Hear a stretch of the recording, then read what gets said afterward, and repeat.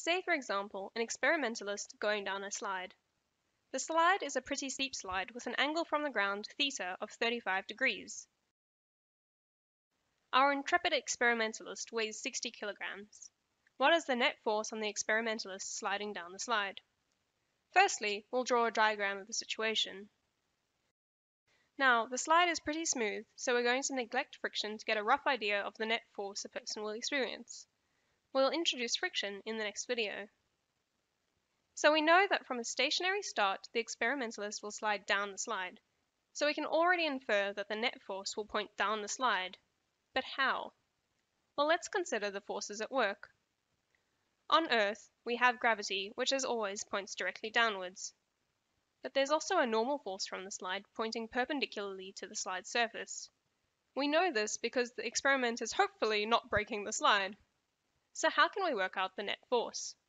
Well, let's look at our gravitational force as a vector, which can be broken up into perpendicular components, or at right angles to each other. A common choice of breaking vectors up is using vertical and horizontal axes, although in this example we won't use these axes specifically. So, breaking vectors up essentially means that we can split vectors into two smaller vectors at right angles, which can be added together to create the original vector.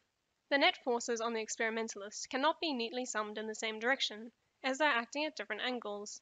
So let's break up the gravitational force into a component along the ramp and a component perpendicular to the ramp. Let's use our intuition here. There is no motion or acceleration perpendicular to the ramp, as we've assumed that the experimentalist stays on the slide's surface. So we know that the normal force from the slide cancels out the component of gravity parallel to this normal force, which is perpendicular to the slide's surface. This means that the net force on the experimentalist is entirely the component of gravity perpendicular to the normal force, which is parallel to the slide's surface. To work out what force this is, we can use geometry and trigonometry. As we've already shown, our gravity force vector can be broken into a triangular geometry based on the angle to the ground of the slide. Now, if we look at the location of our force, we can see that the angle to the slide surface is 35 degrees from the horizontal.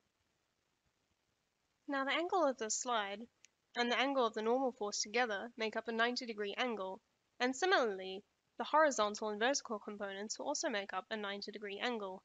So we can see that the angle at the top of our triangle is also equal to 35 degrees.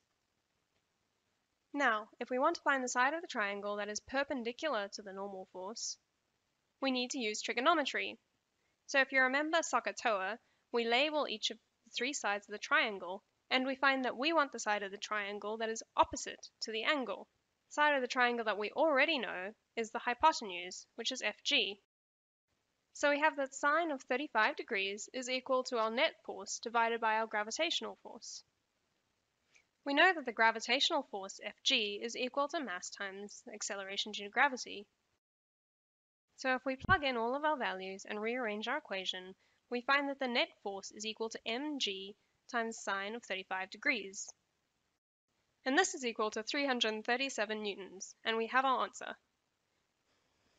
Now, if we want to find the acceleration of the experimentalist, we know that the acceleration is equal to force divided by mass.